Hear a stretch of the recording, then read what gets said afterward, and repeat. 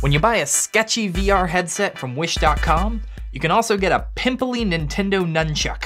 See, all I imagine they did is they took the original Nunchuck and...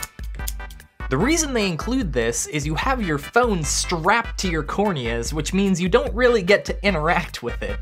So if you want to switch from one VR interaction to another, that's where this comes in. Even though it looks like a nunchuck, it kind of has a Joy-Con type design where you can hold it either landscape or portrait, although neither feels like it was actually designed for the human hand. This here is mouse mode. How do you switch it to landscape? I honestly don't know. Android plays nicely, iPhones do not. You can use it inside games on the iPhone, but this is clearly an Android device. I mean, Android lets you download third-party apps through your web browser from websites.